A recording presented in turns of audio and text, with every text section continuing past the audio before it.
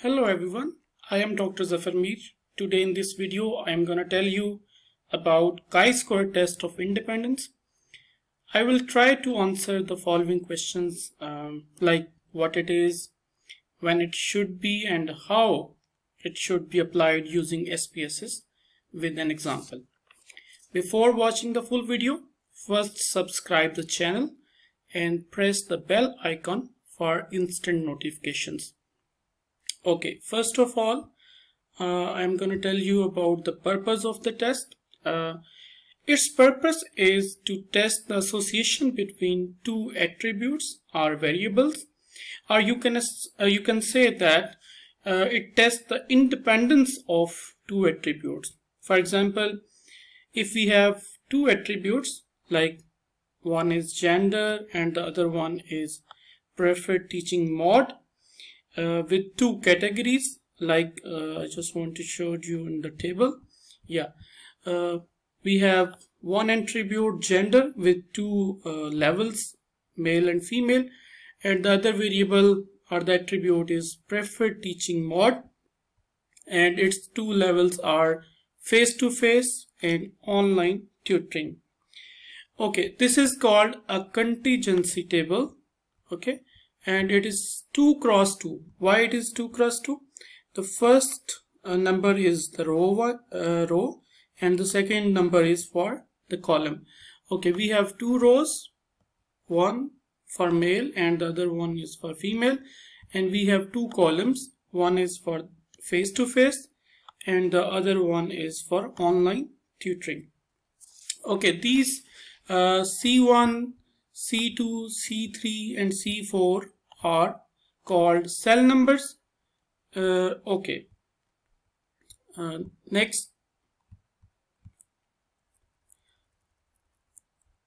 Okay, if you write the null hypothesis for this independent test, it can be written as, for example, if there are two variables, gender and preferences for teaching mode, it can be written as gender and preferences for teaching modes are independent of each other. This might be your null hypothesis, or you can write it as male and female equally preferred online tutoring versus face-to-face mode of teaching. Okay. Furthermore, there are some properties of chi-square test. What are they? The values of chi-square test cannot be negative because it is based on sum of square differences between the obtained and expected results.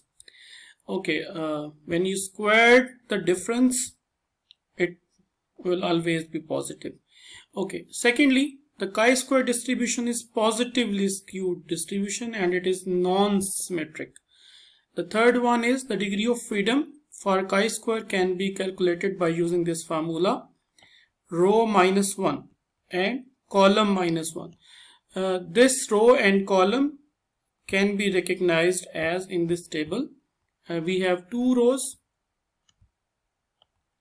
this one, and two columns. One is for face-to-face and the other one is for online learning.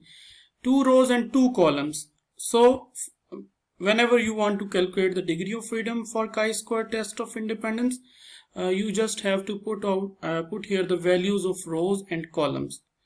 If it is 2 cross 2, then it means 2 minus 1 into 2 minus 1. If it is 2 cross 3, it means 2 minus 1 into 3 minus 1. So, okay, next. There are certain assumptions when this test can be used. Okay, the first assumption, these assumptions should be fulfilled before applying the test. Okay, the data in the cells should be in frequencies or counts rather than percentages. It should be in natural numbers.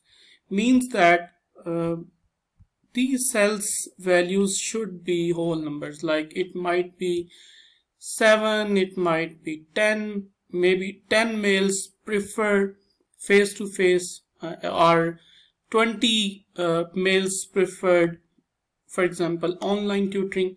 So the values written in these cells should be like the natural numbers.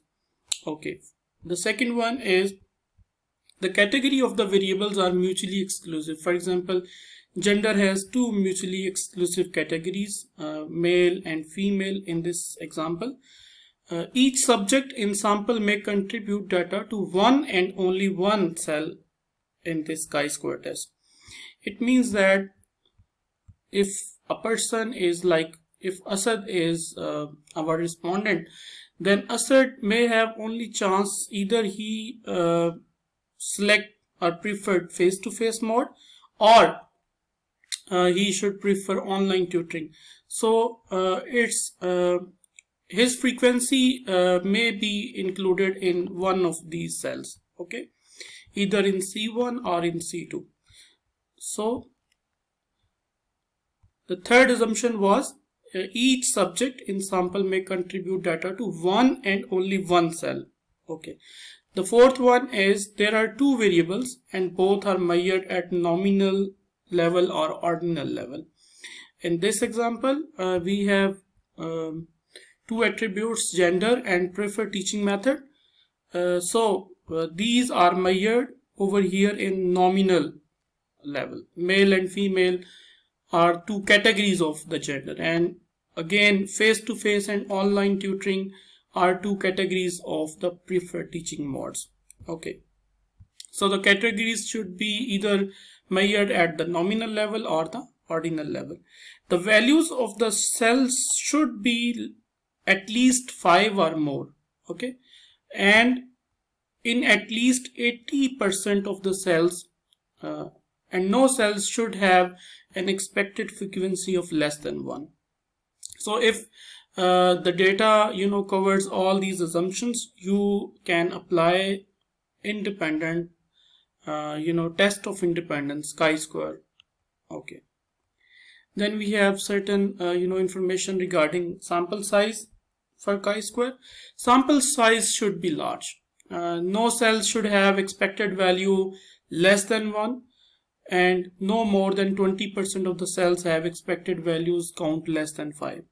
Okay, if an expected number is less than 5, you should use an alternative test such as Fisher's exact test of independence. This test is a way to test the association between two categorical variables when you have small cell sizes, like expected values less than 5. Okay, next, effect size for chi-square test. Mostly phi coefficient and Kramer's V are used to find the effect size for chi-square test. Okay, now let's do the practical. Okay, we have a file, you can see the variable view. We have two variables, like one is gender and the other is teaching mode, and I already assigned the values, 1 for male and 2 for female, and okay, I have already assigned the values for teaching mode as well, 1 for face-to-face and other one 2 for online tutoring. Okay, and then you can see that both these variables are measured at nominal levels. Okay, now it's the data view.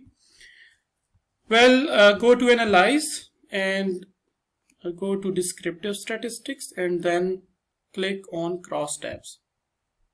Well, you can see these, the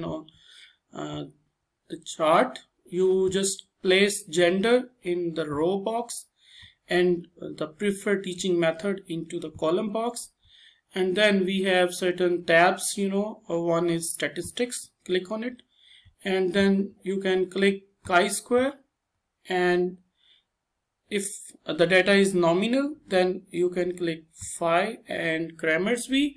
If the data is ordinal, then you can select out of these 4, anyone out of these 4. Okay, then click on continue, and then cells. In cells you need to check the observed count, and then rows, columns and total. Okay, then continue. Okay, you need to also check this box, display clustered bar charts. Okay, and press OK. Okay, what it shows, it's just processing summary. It shows that 100 respondents are there, and first of all we have a cross tab table. What it shows, we have gender male and female in one side, and the other side is preferred teaching mode, face-to-face and online tutoring. Okay, what it shows, it shows that out of 50 males, 25 males preferred face-to-face and 25 preferred online tutoring. It means 50% of the male preferred face-to-face mode of teaching and 50% of the males preferred online tutoring.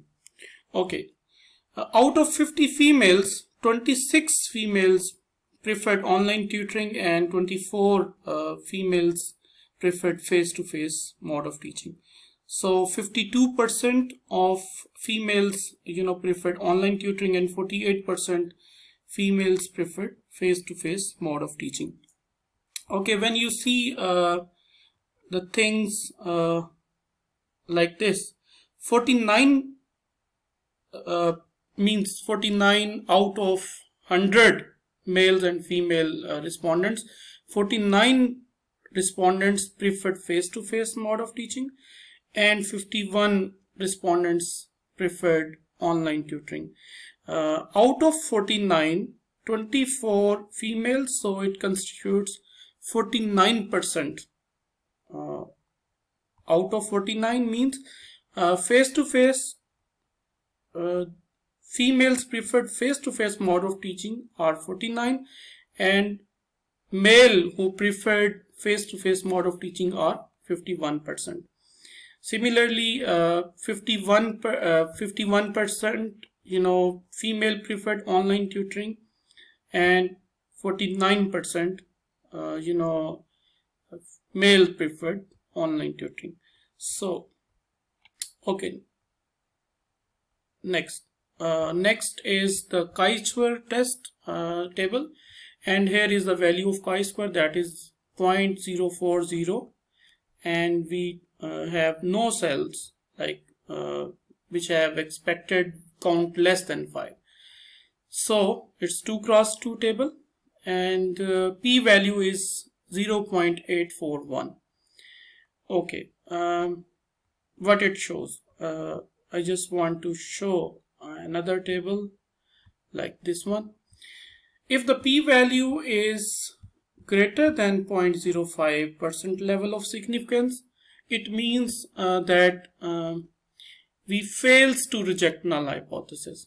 Okay, so we can interpret it as there is no statistical significant association between gender and preferred teaching modes.